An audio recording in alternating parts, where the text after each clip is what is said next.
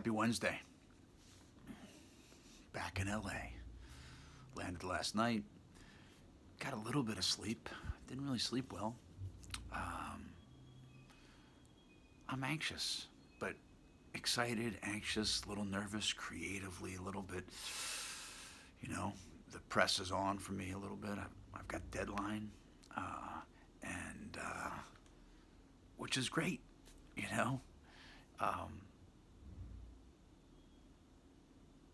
which is great.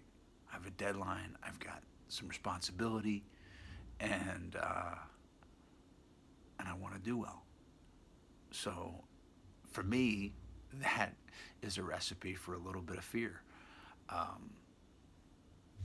that's okay. For me, also, that means that I'm closer to the edge that I talked about. I'm closer to that edge where it's not just comfort. It's like challenging myself to create. And it doesn't matter if it's a painting, or a piece of writing. Whenever I challenge myself to get as close as I can to some whatever expectation or desire, I get a little scared. Or like if I'm performing something or acting in something, I want this, and I get it, and then it's like, okay, now you got to deliver. That's scary, I would imagine it's the same with some big presentation at work, and that's good. Welcome that, right? Welcome that fear. If I don't embrace that fear and love it, what's going to happen in the future?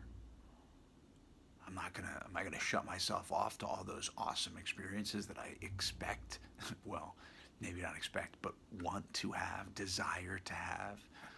I want to put myself in a position to excel, so I get to keep pushing these comfortable boundaries until maybe this doesn't even feel very challenging because I just know that I can execute, on the premise of the promise. And that's, every time it gets a little bit easier,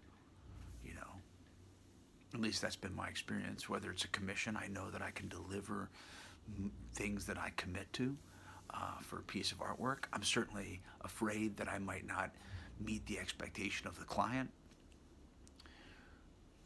or my expectation, sometimes even more unreasonable, my expectation for myself and where I expect myself to be or want to be. I don't know. I love it. Much love. Thank you.